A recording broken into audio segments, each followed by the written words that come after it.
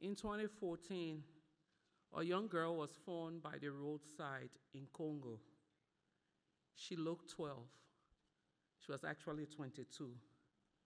She had been repeatedly raped in her mines, left to die by the roadside. Today, she lives in Congo.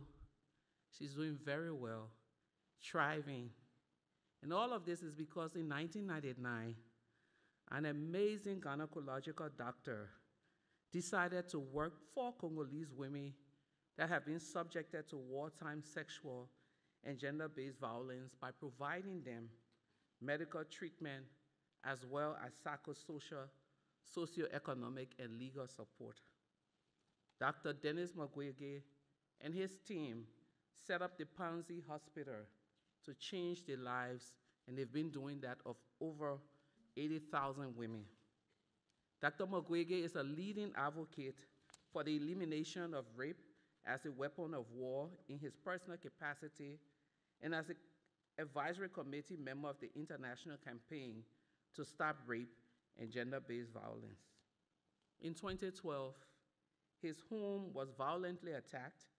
His family was held at gunpoint in an assassination attempt after he openly denounced the country's 16 years long conflict and called for those responsible to be brought back to justice during a speech at the United Nations. After the attack, Dr. Mukwege fled the country. The story did not end with him fleeing. The beautiful end to that story is that women, community women that he had helped, came together, sold vegetables, put money together, and decided, you're our son and you're coming back home.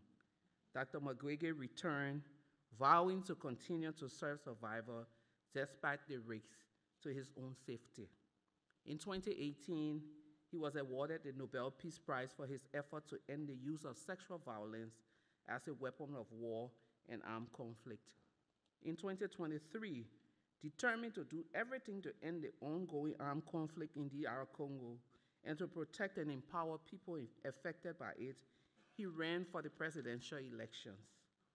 Dr. Mukwege has been doing amazing work for the people of Congo.